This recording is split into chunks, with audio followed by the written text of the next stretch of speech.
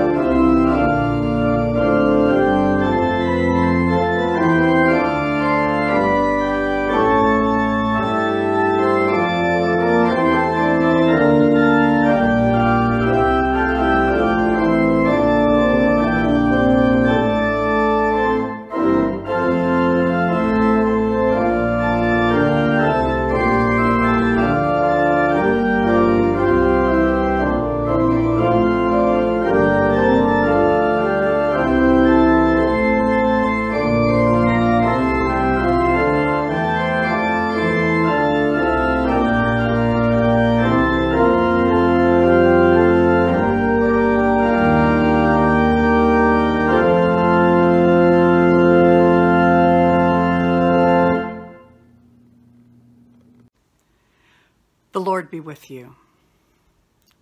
Let us pray. O Lord, make us have perpetual love and reverence for your holy name, for you never fail to help and govern those whom you have set upon the sure foundation of your loving kindness. Through Jesus Christ our Lord, who lives and reigns with you and the Holy Spirit, one God, forever and ever. Amen. A reading from the book of Jeremiah. O Lord, thou hast deceived me, and I was deceived. Thou art stronger than I, and thou hast prevailed. I have become a laughingstock all the day. Everyone mocks me. For whenever I speak, I cry out. I shout violence and destruction. For the word of the Lord has become for me a reproach and derision all day long. If I say, I will not mention him, or speak any more in his name, there is in my heart, as it were, a burning fire shut up in my bones, and I am weary with holding it in, and I cannot. For I hear many whispering, terror is on every side. Denounce him. Let us denounce him, say all my familiar friends, watching for my fall. Perhaps he will be deceived. Then we can overcome him, and take our revenge on him. But the Lord is with me as a dread warrior. Therefore my persecutors will stumble, they will not overcome me. They will be greatly shamed, for they will not succeed. Their eternal dishonor will never be forgotten. O Lord of hosts, who tries the righteous, who sees the heart and the mind, let me see thy vengeance upon them, for to thee have I committed my cause. Sing to the Lord, praise the Lord, for he has delivered the life of the needy from the hand of the evildoers. The word of the Lord. Psalm 69, verses 8 through 11 and 18 through 20. You are invited to read along with us, either responsively by half verse or in unison. Surely for your sake have I suffered reproach, and shame has covered my face. I have become a stranger to my own kindred, an alien to my mother's children. Zeal for your house has eaten me up. The scorn of those who scorn you has fallen upon me. I humbled myself with fasting, but that was turned to my reproach. Answer me, O Lord, for your love is kind. In your great compassion, turn to me. Hide not your face from your servant. Be swift and answer me, for I am in distress. Draw near to me and redeem me. Because of my enemies, deliver me.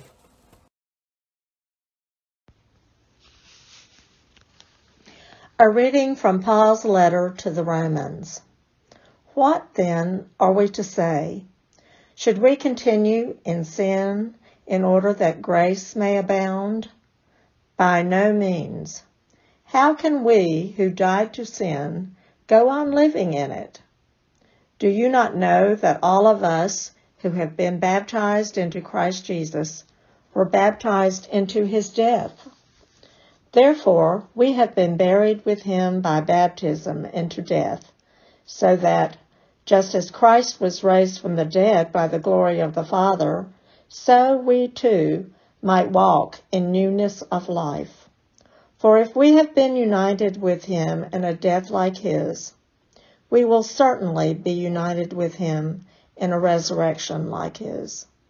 We know that our old self was crucified with him, so that the body of sin might be destroyed, and we might no longer be enslaved to sin. For whoever has died is free from sin. But if we have died with Christ, we believe that we will also live with him. We know that Christ, being raised from the dead, will never die again. Death no longer has dominion over him.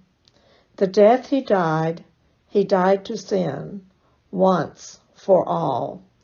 But the life he lives to God. So you also must consider yourselves dead to sin and alive to God in Christ Jesus. The word of the Lord.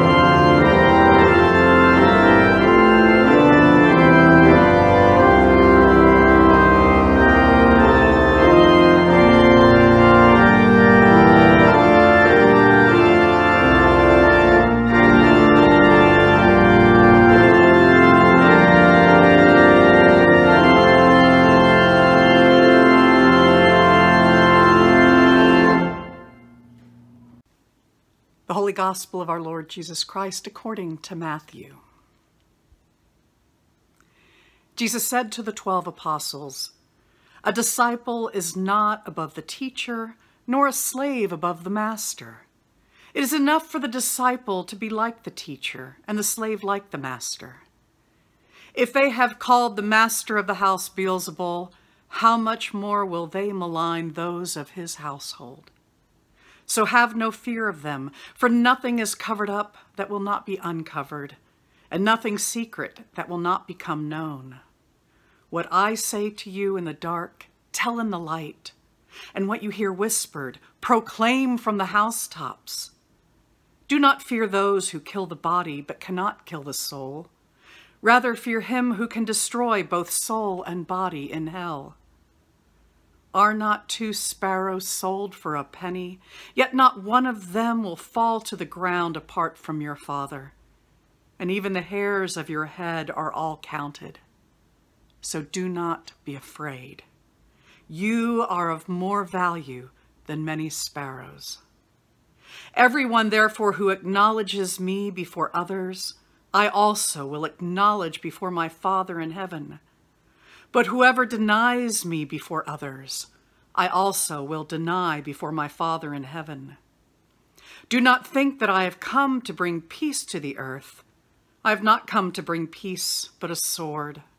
For I have come to set a man against his father, and a daughter against her mother, and a daughter-in-law against her mother-in-law, and one's foes will be members of one's own household. Whoever loves father or mother more than me is not worthy of me, and whoever loves son or daughter more than me is not worthy of me, and whoever does not take up the cross and follow me is not worthy of me.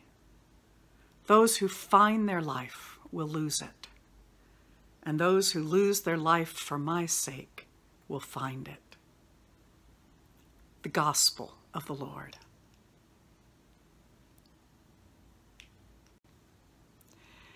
May the words of my mouth and the meditation of our hearts be acceptable in your sight, O Lord, our strength and our Redeemer.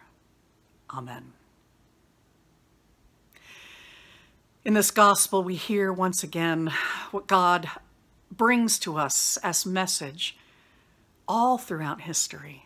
Anytime God's people are facing hardship or challenge, or being called forth to speak God's word to power, to oppression, who are being asked to bear something new and unknown, fear not, Mary, for God has seen you.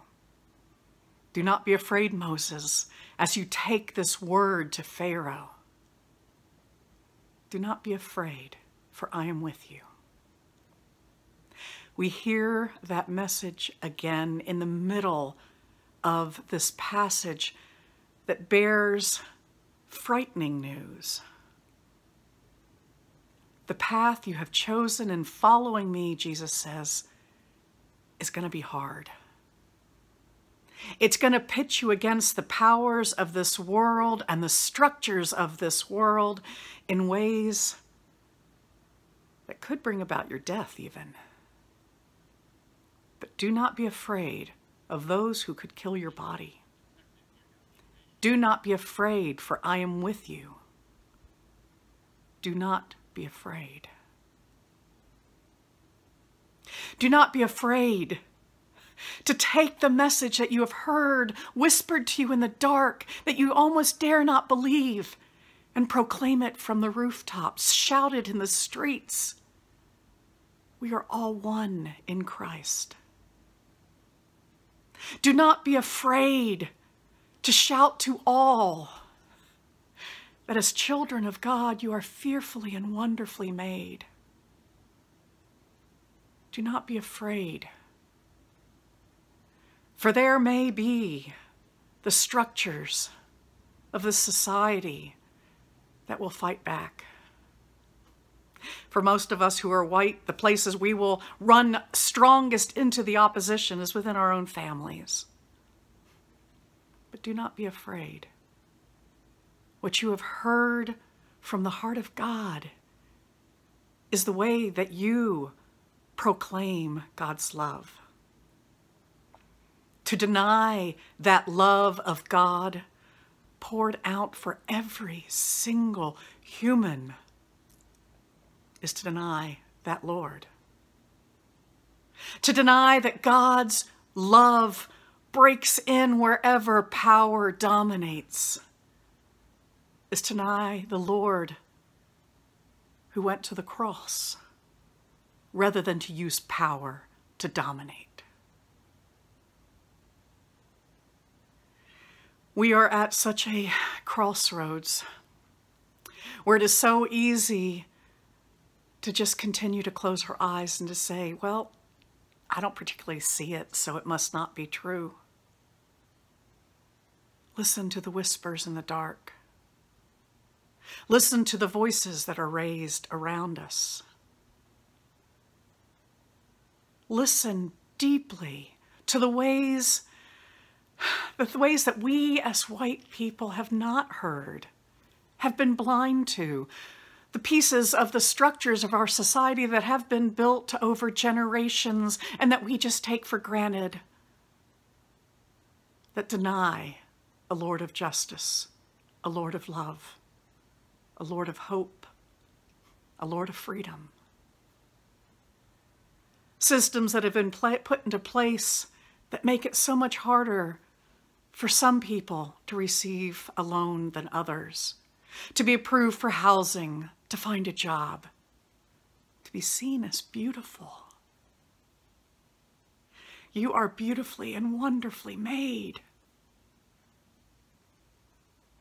Do we hear that whispered by God in the dark to each one of God's children? And are we bold enough? Can we put aside our fear? Can we quit denying our Lord, who pours out everything, lets go of every privilege he has in order to come to us, to be one of us, to love us all the way to losing all for us on the cross? And if we have died with him, we shall surely more so live with him. For only in that, in not denying our Lord, but embracing, proclaiming, following, will we find true life. So do not be afraid. There is much to be done and much to be proclaimed. God goes with us. Our Lord goes before us. Amen.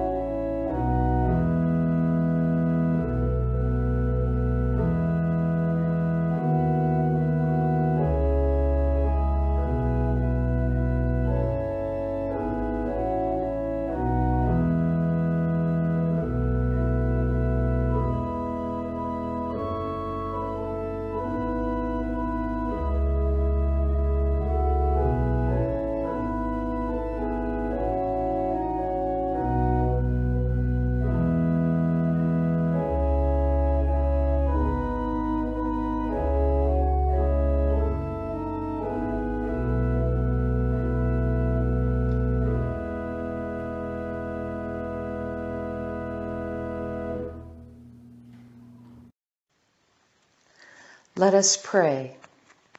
O God, our refuge and strength, a very present help in trouble, in this challenging and uncertain time of global pandemic and public health crisis, and as our eyes become ever more open to the reality of racial injustice in this world, we come before you offering our prayers on behalf of those in need, the Church, and the world. For the Church, that it may not grow weary of proclaiming the gospel of Christ and serve as a beacon of hope to a suffering world. Grant that our local churches and communities of faith may reflect your love as we minister to the most vulnerable among us. Fill us with your Holy Spirit as we work to be your healing hands and feet to all in need. Lord, in your mercy, hear our prayer. For all who are affected by coronavirus around the world, for the leaders of the nations, that they may work together for the common good as the outbreak spreads. For healthcare workers who, with hearts of service, stand on the front lines of providing care. Grant them courage and protection as they put the needs of public safety before their own.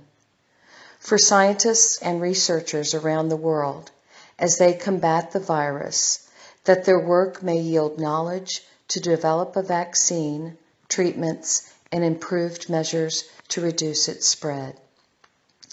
For those who have been so heavily hurt by the economic impact, as we strive to slow the spread of this virus, may they find resources and courage to face the challenge. Lord, in your mercy, hear our prayer. For all who are affected by the racism which infects our nation, may barriers that divide be brought down, that bonds of trust may be strengthened to benefit the entire human family. Lord, in your mercy, hear our prayer. We give thanks, Creator God, for the fathers in our lives. Fatherhood does not come with a manual, and reality teaches us that some fathers excel while others fail. We ask your blessings for them all and forgiveness where it is needed. This Father's Day, we remember the many sacrifices fathers make for their children and families, and the ways, both big and small, they lift children to achieve dreams thought beyond reach. And we give our thanks to all who celebrate other days this week. For those who celebrate birthdays, especially Tekla, Ed, and Fran, and with those who celebrate anniversaries, especially Kempton and Gina, and Charlie and Susan. We invite you to name your own Thanksgivings at this time. Lord, in your mercy, hear our prayer. For those who are sick with the virus, may they have access to medical care and regain their strength and health. Grant them your healing grace. We pray for all who face physical or mental illnesses of any kind and ask for strength to all who are caring for loved ones. We pray for those who have asked us to name them in our prayers: Craig, Jim, Philip, Linda, Donna, Tom, Butch, Christina, Jim, Bruce, and Bud. You are invited to name those for whom you pray.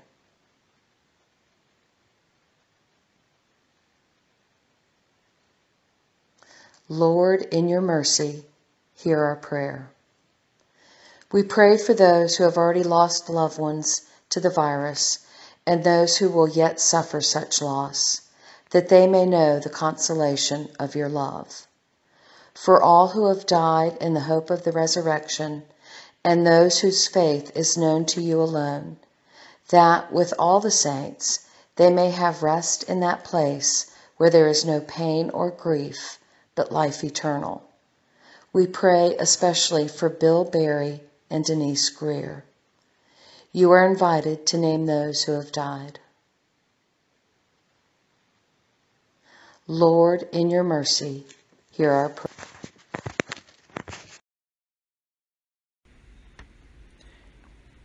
God of justice, in your wisdom you create all people in your image without exception. Through your goodness, open our eyes to see the dignity, beauty, and worth of every human being.